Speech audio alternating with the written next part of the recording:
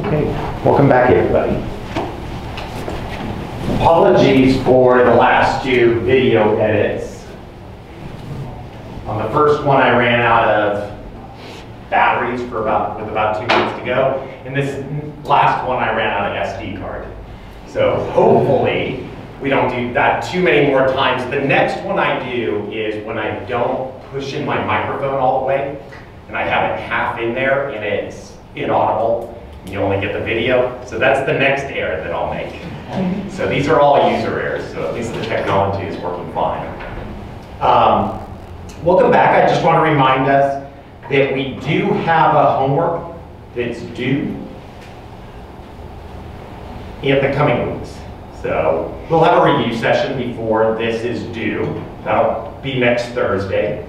So not this Thursday, but next Thursday. And next day is when the homework is due, if my calendar is right in my mind. So that's the schedule. A lot of these problems, like 5.1, 5.2, they're basic probability questions. Questions about independence, things like that. There's a couple problems at the end that have you work through some integrals. And there's probably some things I want to say about those problems, and that's why we're doing them. My expectation is we'll ask some questions about those in review sessions. So if you're having trouble working through the integral, understanding what the integrals say, what am I supposed to do, probably what will happen is you might ask a couple questions on Slack, and then we'll spend an hour talking about it in the review session. So I'm happy to spend as much time on the problems as we can. So again, this is about learning. It's not just about challenging you.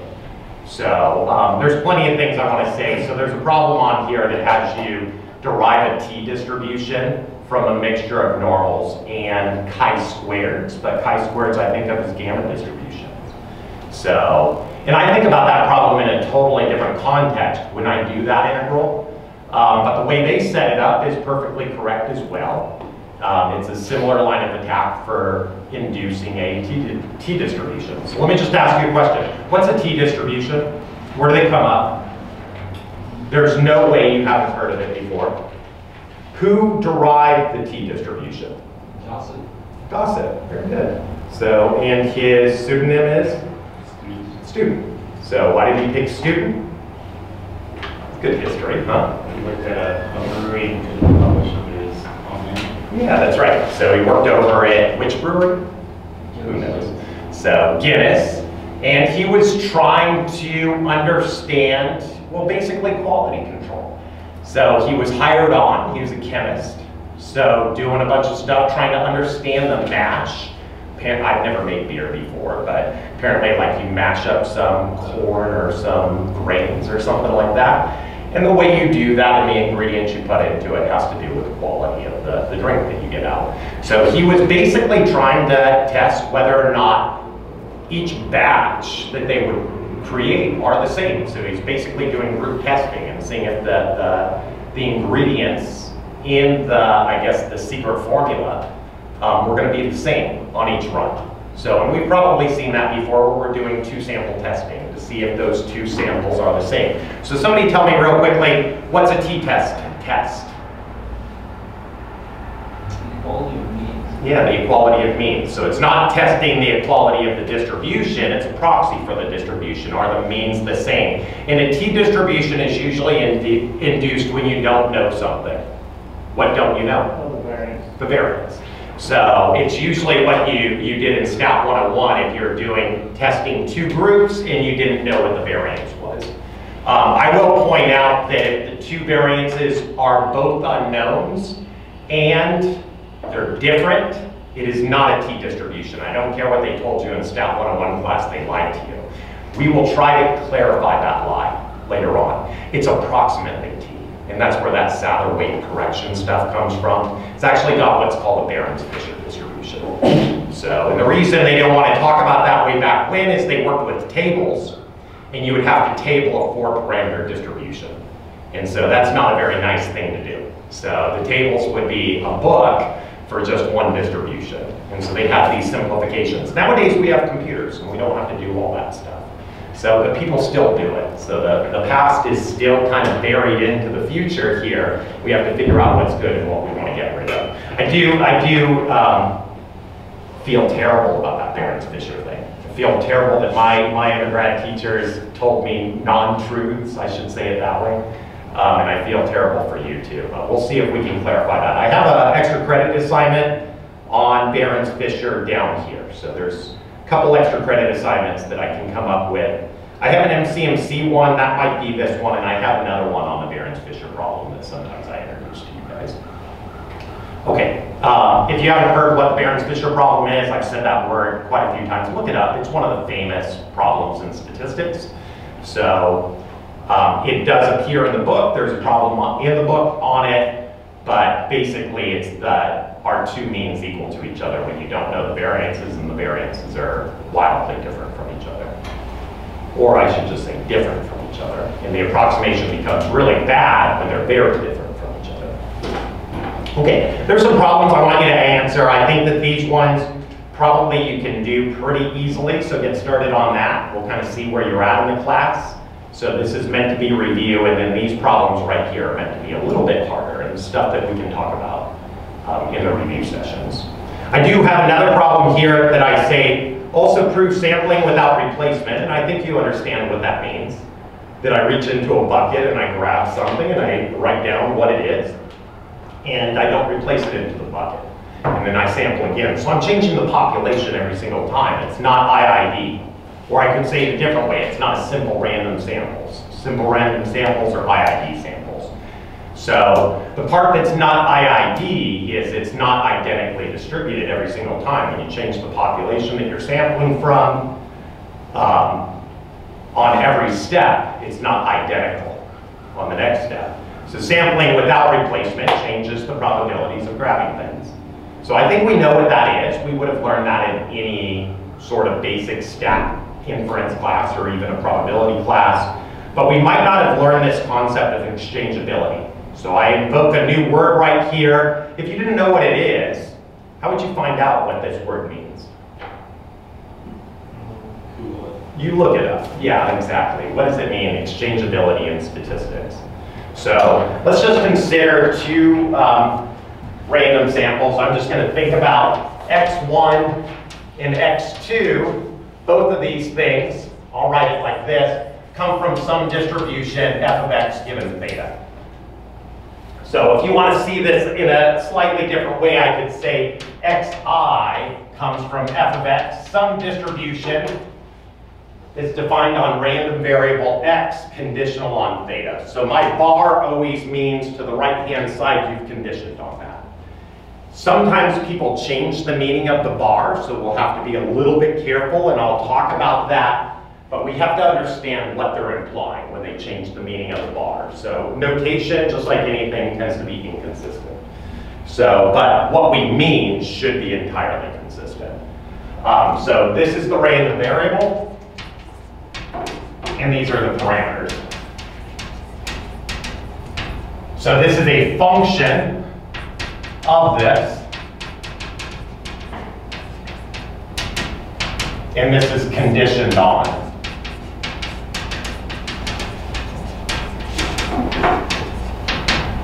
Or you might say this is random and that is fixed. So lots of ways to say the same thing.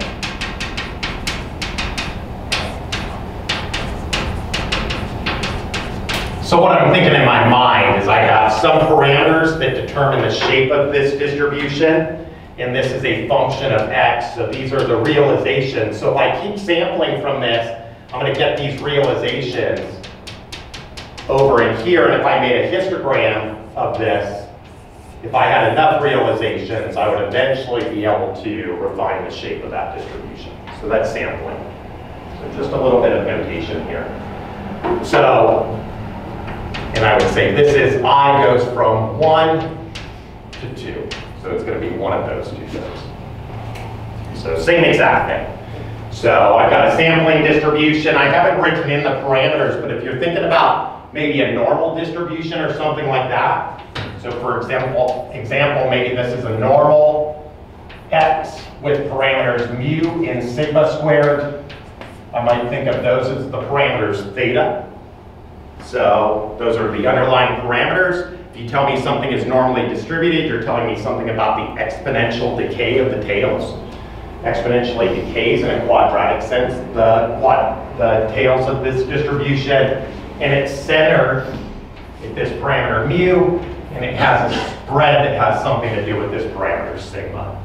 So sigma is actually the distance from mean to the inflection point right there. So it's an optimization problem. I don't know if that's ever helped me to do any statistics, but I like thinking about that sometimes. So I'll just kind of draw it in that way. So it underlines the shape of this distribution if you know this belongs in the normal family. So normal distributions are a collection of distributions, and once you tell me mu and sigma, you've defined the membership of that family. So back to exchangeability. We'll just forget about that normal distribution. We're thinking about sampling without replacement, so we're actually going to be changing the distribution on each step. So you can think of a problem like, maybe these are Bernoulli coin flips, and maybe this is like red and blue or something like that, 2 colors. So binary outcomes, and I have some number of red things in a bucket and some number of blue things in a bucket, and I'm going to reach in there, I'm going to grab maybe a red thing, hold it out, and I'm going to decrement how many red things are in the bucket by 1, and I'm going to decrement n by 1, so the population size. So exchangeability means this.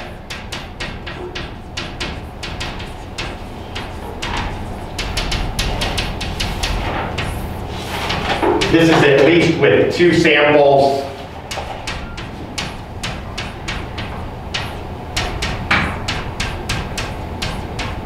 It means that I can interchange the order of those 2 things. So it's a really well-named thing. It doesn't matter what the order is in which I got the 2 things, it only matters that I got them. So let me give you an example. Let's imagine that I have n is equal to 5. And I'm going to say I'm going to have red things, there's going to be 3 of them, and blue things, there's going to be 2 of them. Let's get rid of this for a second.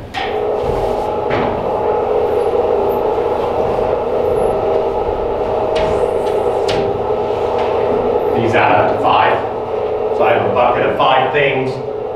3 of the balls are red, 2 of the balls are blue. I'm going to sample maybe a red, and then I'm going to sample a blue. Okay, so let's say this is my sample.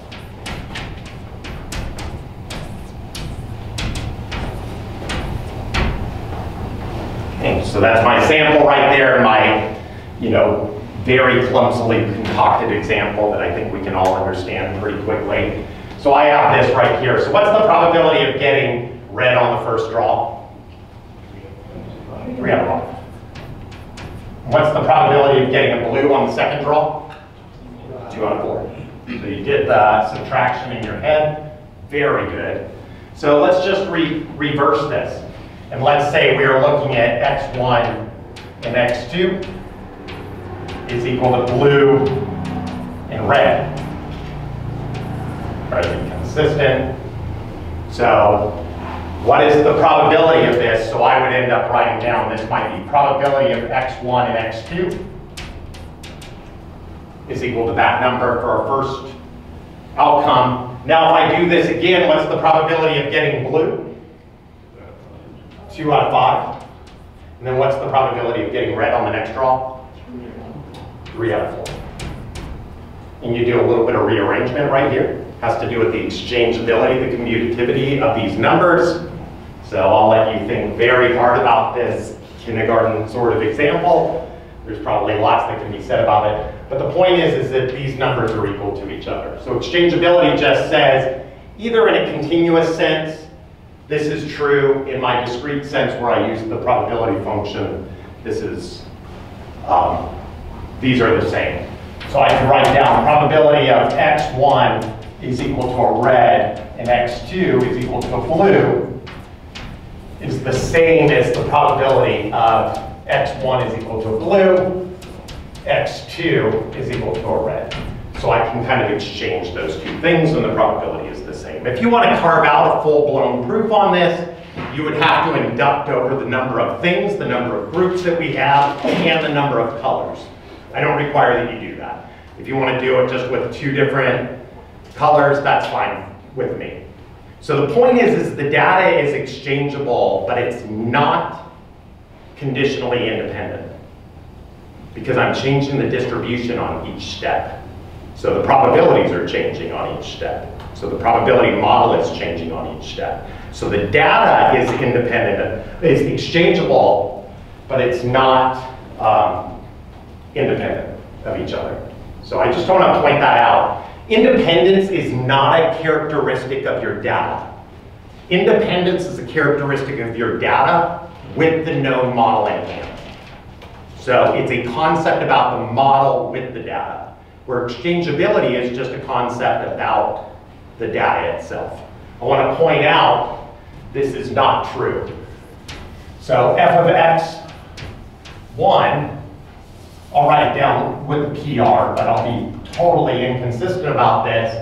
x1 given x2 is not equal to the probability of x1 because I've changed the model at each step. I learn from the data every time I see it. If I don't know the parameterization of everything, what the probabilities are in the first place, if I didn't know all this stuff and what the probabilities are, I learn through the data.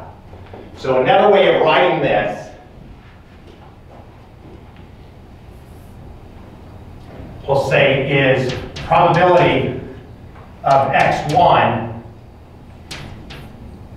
I'll write it down jointly, x2 is not equal to probability of x1 times the probability of x2. That's not true here because we're learning about things by observing the data. This is true. Probability of x1 and x2 given theta, the model parameters, the probabilities that are induced by these things, knowing P in my head-tails example. So if I know what the parameters are, then I can factorize everything.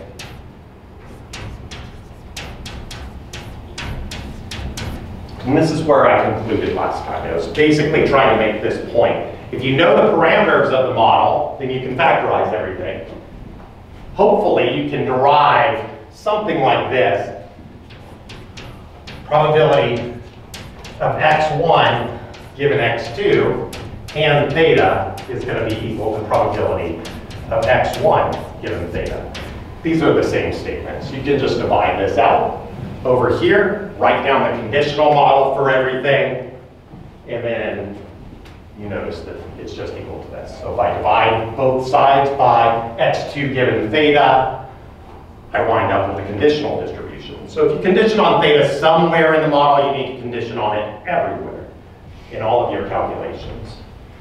So the point is that if I know the model parameter seeing data, if I know the whole probability model, if I see this data, it doesn't help me to tell what's going on maybe in the future. I guess the way I wrote it down was in the past. So if you like this a little bit better, this is the exact same thing. I can just divide the other side by everything. So divide by this one. Basic elementary statistics. So what is the conditional probability? It's the probability of the joint divided by the margin. So that's what it is every single time. Let me just re-emphasize this point.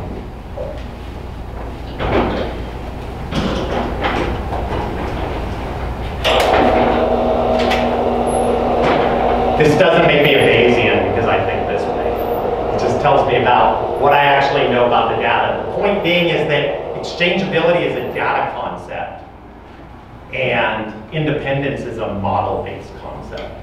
So if you're trying to come up with concepts that are inherent about the data and you just want to talk about the data, you can't talk about independence per se because you need the whole model in hand and need to know what the parameters are. If that's not a deep, profound thing to you, you're not thinking hard enough about something very simple.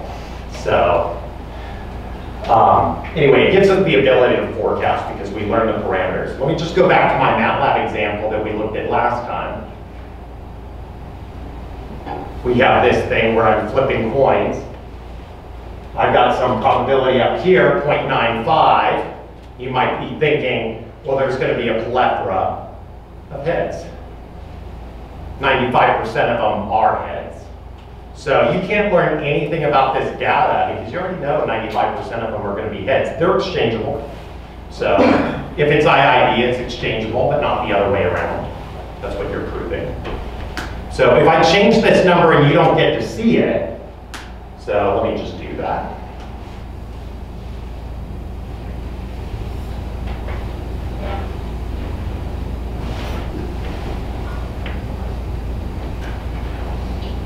You don't know what it is. I hit save. I erased it from you. Now you can learn about future outcomes because you're going to be estimating basically what P is in your mind as you see this list scroll through. So I flip the coins again, and what do you think I did to P? I made it much smaller.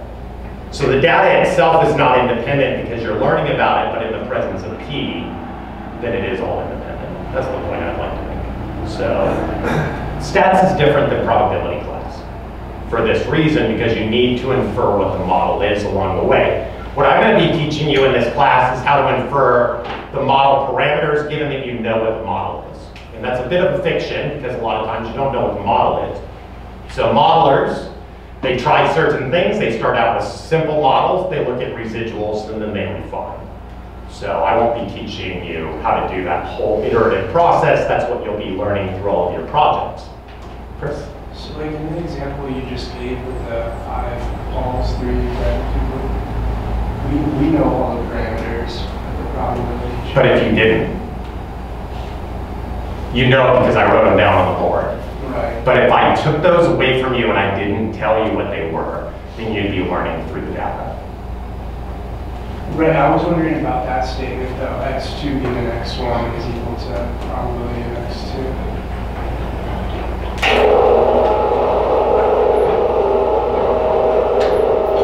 So like in x1 being red, doesn't that change the probability of x2 or blue? Right?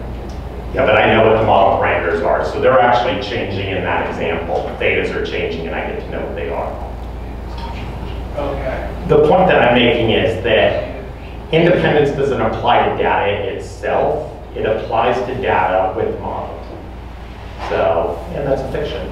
You know, it's something we do in the classroom or we have to build those models up somehow. So it works really well in this class with a book and it says the data came from this model. Now tell us what you know about the model parameters given all the data. That's what inference is. I just want to point out data is not independent of each other. Data given model, then you have independence. Data might be exchangeable though. So if it's independent, the data is exchangeable. So that's true. And how do you know that? Because when I am able to factorize everything, I'm able to permute everything around in any order and you come up with the exact same thing. I can marginalize out theta and that's how you get to the marginal distributions. If I want to get rid of theta in the equation, there's only one thing I can do. I have to upgrade it to a random variable and integrate it out. How do you upgrade something to a random variable? You multiply by its margin. What do I think that means? I think it means Bayes' theorem, but you can call it anything you want. There's some deep concepts. If you're not into that, well, probably better because philosophy is just kind of frustrating altogether. I want to point out a few things about the book. Chapter 5 is basically just preliminaries on probability. We're still in probability, but we're going to be using that stuff to do inference. So I want to just get us some practice before we jump into chapter 6. Chapter 6 is about philosophy. So my experience has been there's 2 types of students. So there's a small proportion of students that like the philosophy stuff. I was that student. I really dwelled on it. That's what made me a faculty member. So there's another bunch of students that are like, how do I use it? Tell me what I do with it. And that's what chapter 7 is about. And so we're going to be sprinkling lots of chapter 7 stuff throughout the other chapters before we get to chapter 7. But chapter 7 is where I want to spend most of the time. Chapter 8 in the book is about hypothesis testing. We will go through it. It's my least favorite topic in all of statistics, but I'll at least tell you what Nate and Pearson is all about, and I'll give you some unsatisfying answers and tell you where the debates live. So, if you want to know more how Bayesian approaches all those problems, I'll give you like a 2-day lecture on that. And then I'll tell you more in my Bayes class if you have the endurance to take that. It's actually an easier class than this one. David? Okay, so about what you brought on board on that top bit about the probabilities. If you're saying we don't know the parameter, how can you write that probability? How do you even write it down? Yeah. You have to assume a distribution on the parameter. So what do you do to do it? If I want to get rid of, if I want to come up with f of x, and all I've got is theta, there's only one big down, you need to multiply by a marginal probability and integrate over theta. And is the top line still true? The top line is still true. Are you sure? It's not true. So this thing, this right here is not true unless I know that's not true, this isn't true. These are basically the same lines. You feel better if I write that? Yeah. Yeah, that's what I meant. So these are not equal to each other. Not equal unless we know theta. They're exactly the same statements right there. The factorization and then the learning sort of idea. Again, all I'm saying is the data tells you something about the future. If data was independent of each other, it would tell you you can't use data to forecast. You don't learn. So obviously you're learning something. What are you learning? You're learning the probabilities, at least in our example with red and blue balls. So you're learning the model parameters. It's a point that I find important. I'll keep stressing it and I'll say conditionally independent. So we can use that form to factorize these things out with theta, and we use that model representation, and then we try to learn theta through it. That's what inference class is all about. It's different than what they'll teach you in a secondary class. They'll just say, oh, factorization. Then somebody will say, well, what about theta? And they'll call you a Bayesian. That's at least my experience. And I'm still confused because I know you need theta in there to factorize because you learn. So, and we just saw that kind of through this example. Let's just look at this one more time. Still in the motivation phase, warming up, understanding concepts, untangling concepts. We have a plethora of tails in here. There was an egghead in there, so I know that the probability at least has to be something greater than 0. I learned that by looking at that. I didn't learn much. I learned that p was probably pretty small, and p is pretty small in the example. So again, as I'm collecting all those data, I might use the empirical frequency to say what I think p is along the way. I'd actually do something slightly different, but if you want to think about using the empirical frequency to estimate p, that's probably okay as long as p isn't too small or too big. We'll talk more about that once we get into estimation techniques. Okay, so that's just where we were last time. Let's come back to another problem. Let's come back to our original problem that I wrote on the board on the first day. I want to just use this as a motivator. I'm not going to tell you everything you need to know about this problem, but I'm going to be dropping Easter eggs in, stuff that we're going to be using in the future. Also, I'm going to be saying stuff about the tests in the future as well. So maybe you want to remember this. So ask me questions about it if you don't understand all the subtleties I'm getting at. So here's an example. So xi's are coming from a uniform 0 theta. So everything is IID. If I don't say IID, I mean it's IID. If I'm telling you things are dependents, I need to express what the dependent structure is. So I'm not going to be too much of a stickler and write IID every single time. You can assume everything's IID unless I tell you otherwise. And then I'll have to tell you what the conditional structure is, how things are dependent. So all that means is that I have this model, f of x. I like to write given theta. So and write it down that I've got to know what theta is to define this distribution. So that's just a pet peeve. If you don't like it and you want to not write theta and satisfy everybody else and confuse everybody, all the complement of them, you can still do that. That's a common practice. So this is a distribution over x. It's a continuous distribution, and it's bounded by theta. So when I'm sampling n times, I goes from 1 to n. I'm just collecting samples uniformly in this interval. And if I get those samples, they're not going to be spaced out evenly like a grid. If you've ever looked at uniform samples in high dimensional space, natural clustering does happen. Where it's going to happen, you don't know. It just happens by chance. So anytime I sample uniform stuff in high dimensions, I see little pockets form by chance. So it's still uniform. So uniformity in high dimensional spaces with low sample sizes is very hard to tell what's going on. So we see something like that and we want to estimate theta. So we need some estimators. That's what this class is all about. In probability class, you studied all the properties of this distribution. So for instance, you might write down something like this. I can't help myself and I write conditional on theta. It's what I always do. It's actually just something that I take with me from school, where it's like, I want to know that's a function of theta. And it's a reminder to me that expectations are always conditional on the thing to the right-hand side of the bar. If you want to be like everybody else, you can either get rid of that or write your theta down here. So sometimes people write x over theta, x given theta down here. So to let you know everything, so the notations, there's a lot of them. And so you just have to understand they all mean the same thing. So what's the answer right here? Uniform. Theta. How do we solve that? We integrate x times f of x given theta dx.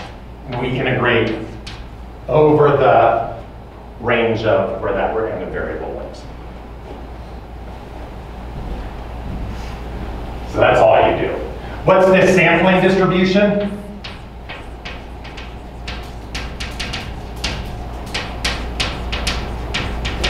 I say disk, but I mean density because it's a continuum. The distribution is technically the measure that lives between 0 and 1. So the things you'll integrate. I'll say it the wrong way pretty regularly. I say disk, I really mean density. And that's pretty normal. So you'll hear everybody just conflate those two things, but there's a one-to-one relationship. So you can solve that integral, it's not too hard. What is the sampling distribution? What does it look like? 1 over theta. Is that the whole distribution right there that characterizes the distribution? Tells you everything you need to know? 0. Yeah, exactly. You need to be a little bit more kind about all of this. I probably need to say x lives between 0 and theta. It has this probability and it's 0 everywhere else. So I won't always write that.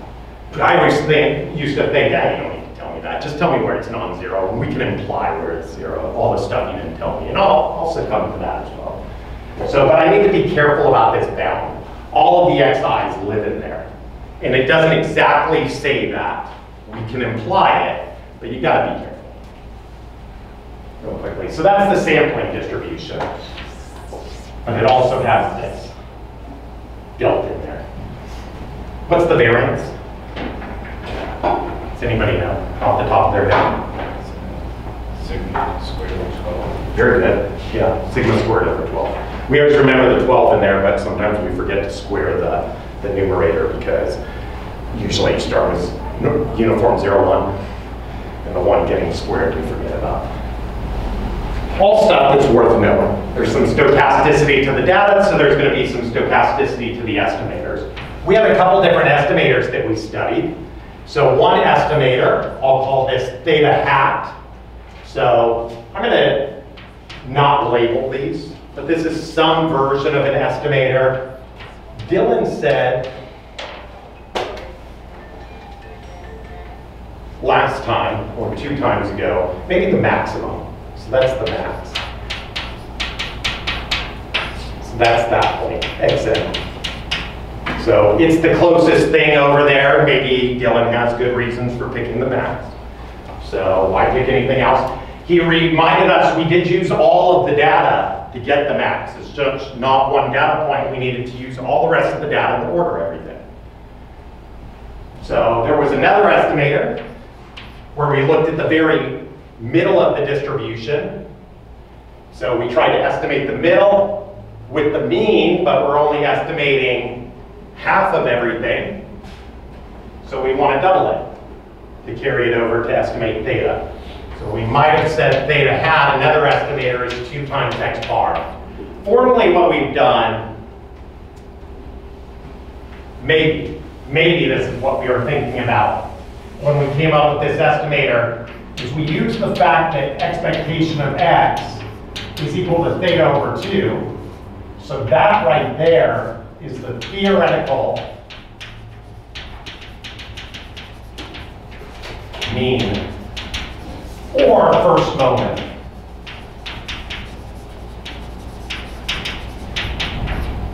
We'll be doing a recap on what moment generating functions are, but I think you know what they are.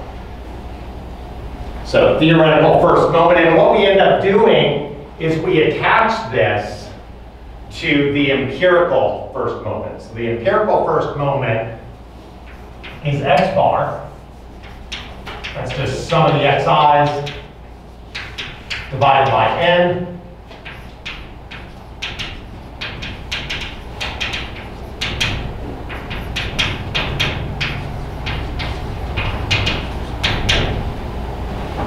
And then we say they're pretty close to each other. They should be close to each other. And so we make this little side step right there, where we're not saying they're equal to each other, we're saying that they're close to each other. So I'm going to call that theta hat.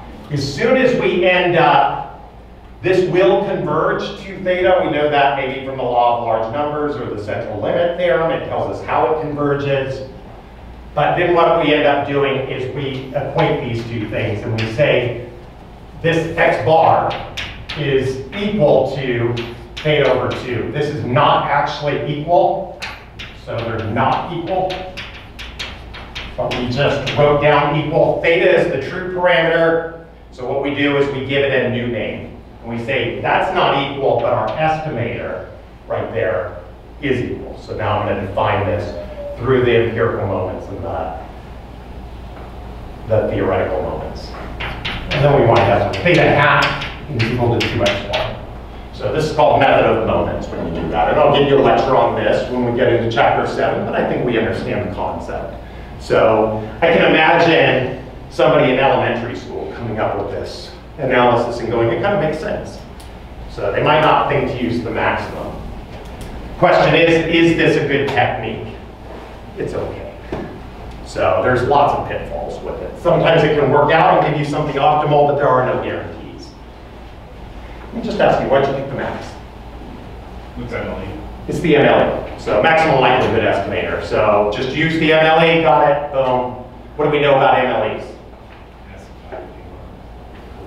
Cool, yeah, consistent is another word for cool. So they're consistent estimators under regularity conditions. We'll talk about what those are. Any other estimators?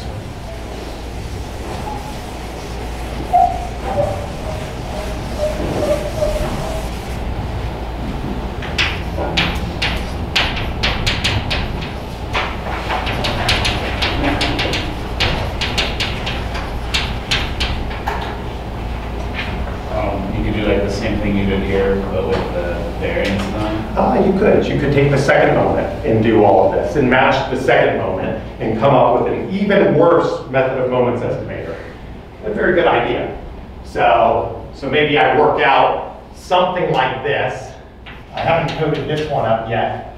So I look at x squared So, and I end up working through what this thing is. Do we know what this is?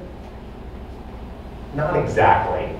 So expectation of x squared right here minus expectation of x all squared is equal to the variance of x. Sorry, I've done the same thing and I've gotten rid of all my conditional on thetas, but I'm thinking about it. So that's always true. And this thing is theta squared over 12. Dylan told us that. He did the integral in his head. So probably remembers what the answer is. And so then you might end up take this thing right here. We know what this is. This is going to be theta over 2 squared. So I might take the expectation of x squared is equal to theta squared over 12 minus theta over 2 squared. And I'm going to say this is very similar to sum of the xi squared over n. So that's the empirical second moment. I don't know if this is what Dylan said or if he's going to match variance or if he's going to match the second moment. So there's lots of ways you can do it. There's a non-uniqueness to the number of ways you can come up with method of moments estimators. So I could end up solving for theta as a function of this. So I have to go back to that quadratic formula that we learned in high school. Does anybody remember what it says? It should be plus. Plus.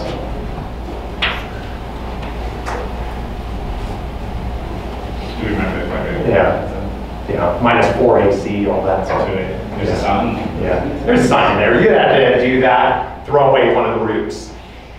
So come up with it. It would give you a terrible estimator for all kinds of reasons.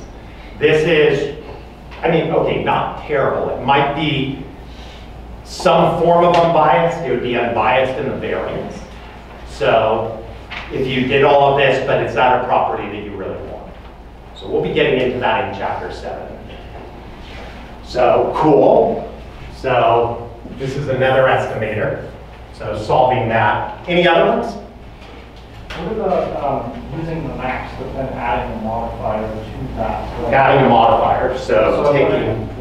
like adding the expected value of the difference between the max and the and beta. Xn plus some wiggle. Yeah. And you have some philosophy for how to wiggle the max. Right. So what we might know is that the maximum is a sufficient statistic.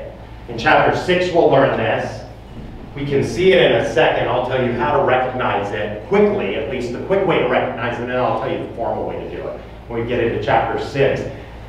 What the sufficiency principle doesn't tell you is it tells you you should use the data through the sufficient statistic, but it doesn't tell you how to use it. And so, Sam, is that right? Sam says use it in some way, and I'll try to come up with some half-baked methodology, and then we'll see if it makes any sense. We'll see how well it does, maybe. Maybe we could code that up and do a comparison. David? There's a slight issue though, because the expectation of the difference between the max and the parameter depends on the parameter. Depends on the parameter. So how do you come up with the wiggle? So you need to, I think what I've seen is multiplying instead of adding. I think So- what you multiply by is typically n plus 1 over n. Yeah, so xn maybe times some wiggle. And David's saying because we know that xn is bounded by theta on the right, this wiggle that he's multiplying by should be greater than 1.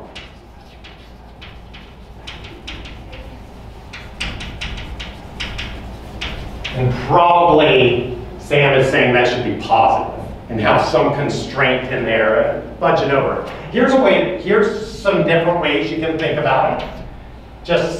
We're just pie in the sky right now, throwing down some ideas. Maybe I take xn and I subtract off the minimum. So that's the min. This seems kind of ridiculous. So we already know that this is going to be something positive. This is an estimator of 0. So it's estimating 0, and I'm going to subtract off some positive thing right here. So it's actually going to yank me a little bit farther away from theta. So, but asymptotically, if I just let n go off to infinity, this will converge into 0, and this will be converging into theta. So it's a consistent estimator. So we can conceptualize that. Maybe this is better. Plus x1. So this is the range times 2. Or 2 times the mid-range. So the mid-range is the arithmetic average of the min and the max, which is a weird statistics, but the book likes to use it. I would suggest that you bring up Josiah's estimator. Yeah, maybe. So I'm going to call it student. So there's also a student last year that came up with an estimator. And he said, let's look at the likelihood function. And oh wow, pitter pat. You know, so one thing I'm going to teach you in this class is likelihood functions. You need to use them. So I don't care exactly how you use them or how you phrase it, but if you're not using likelihood functions, you're about to get beaten. So likelihood functions are conditional on the data you've seen in their functions over the parameter space. So let's just write it down, what the likelihood function is. This is what Josiah or some student in the past came up with. I really like what he came up with, and I still have it coded up in my example. So how many are we down to? 7? We are going to break down 7 estimators. Here's another one. I'm going to take the likelihood function. I'm going to write this down as all of my data, x1 to xn, however many data points that I get. And what you end up doing is you end up just writing down the sampling model and producting over it. So everything is IID, so this is the joint distribution. I want to just write down, this looks like the joint distribution for f of x, given theta, but I'm going to plug in actual data into this function, and I'm going to consider this a function of the parameter space itself. And so, and the way I end up notating that to myself is I write the theta on the left-hand side of the bar. This isn't extremely consistent. About half of us do this, and half of people like to flip it around the other way. Likelihoods look exactly like the joint sampling distribution on the chalkboard, but they're entirely different. They're functions over the parameter space where you plug the data in. Or the sampling distribution with a function over x, where I'm conditioning on the theta. So it's the flip, it's the inverse concept of that. So how do I write this thing down? I know what the sampling distribution is, it's 1 over theta, but I need to be more polite about all of this. And I need to write down an indicator function. So this is just going to indicate where this thing is 1 or 0. And I'm going to say the xi's themselves live in these bounds. Right here. So this is the sampling distribution if I think about it as a function of x. Or it's a part of my likelihood function where I think about it as a function over theta. So let's just simplify this. We're taking the product over everything. We're saying this is 1 over theta to the n. That's not the likelihood because it doesn't have the data plugged into it. So if you want a good indicator of when you have a likelihood function written down incorrectly, it's because you have not attached the data to the parameters. So this just has to do with something to do with the parameter part, but we haven't dealt with this. So what this says right here, if I have this indicator that the xi's are all less than theta, I have the product of all those indicators. And I can write it down even simpler. So I'm just going to take a quick shortcut, and I'll let you think about this. This is exactly the same as if xn, the maximum, is less than theta. Lives between 0 and theta. If the max is bounded by theta, everything else is bounded by theta too, by definition of the maximum. So I can simplify everything. I'll tell you more about this later on. But the maximum is the thing that pops up in the likelihood function. And that's maybe what makes Dylan think, do something with the maximum, or the rest of you that came up with estimators that had something to do with the maximum.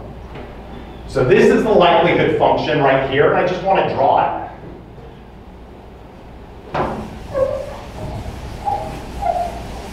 I think we'll come back next time and we'll do a simulation study on all these different estimators and see how they compare to each other. But this thing looks like this. I have to think about it as a function of theta right here, so theta is bigger than the max. That's what that says. Right here, that's kind of cool. Theta is bigger than the maximum. So I've got my maximum right here. I know that it's bigger at 0 everywhere else. That's what this indicator is telling me. And I can see how this thing is behaving through this function. It's getting smaller and smaller and smaller as theta gets bigger and bigger and bigger, and we know that theta is positive. So that's a constraint on the problem. So this is what 1 over theta looks like, but we're going to bound it by the maximum. That's supposed to be xn in braces. So this is the likelihood function right here.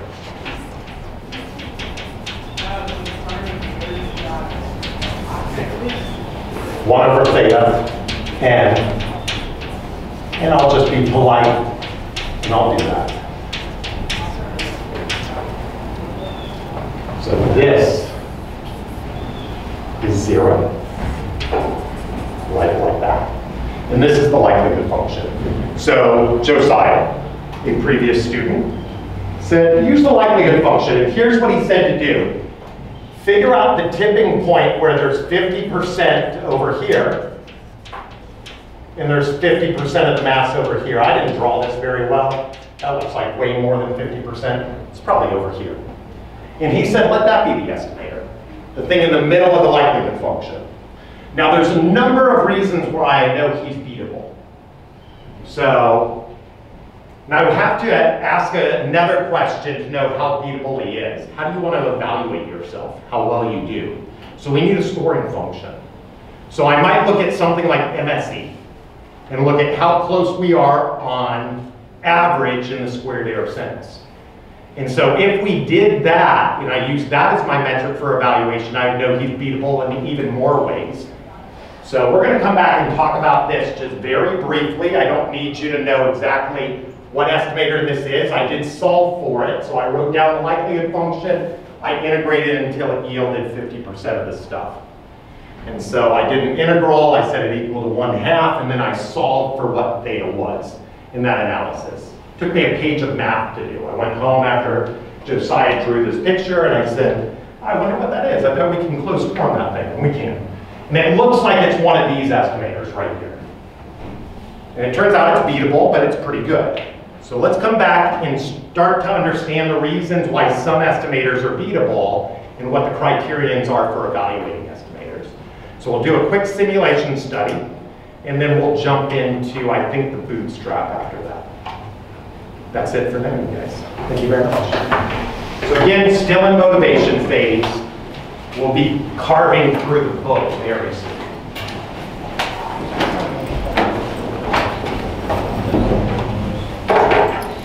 Colby, did I go to ask you about that? Brendan said. And then Josiah and Do you have any insights on why that estimator might not be great? How do you interpret it? I just believe that I interpreted this as so when you're on the less likely thing, you're trying to minimize an error. Here's how I interpret it. It's a Bayes estimator using a flat prior. So I think you're using a flat prior and doing Bayes, and you're looking at the posterior, the Bayes estimator that minimizes the absolute norm. Because you're looking at the median. The median optimizes the absolute norm. All things we'll learn in chapter 7. So if I'm using the absolute norm for my evaluation, there's a good reason to pick the median. If I'm using MSE, it's a bad number to pick. And the flat prior doesn't make any sense for a scale prior. So I go, oh, it's a good idea, it just needs a few little things to fix it up.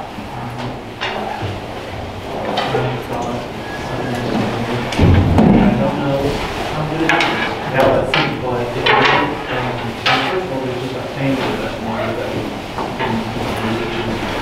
Whatever percentile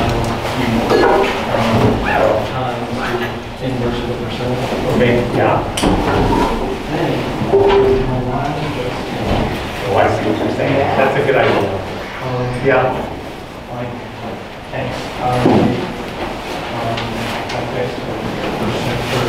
Yeah, what's that for? Next I You have a good intuition for being able to come up with that. I mean, it makes sense because it's uniform.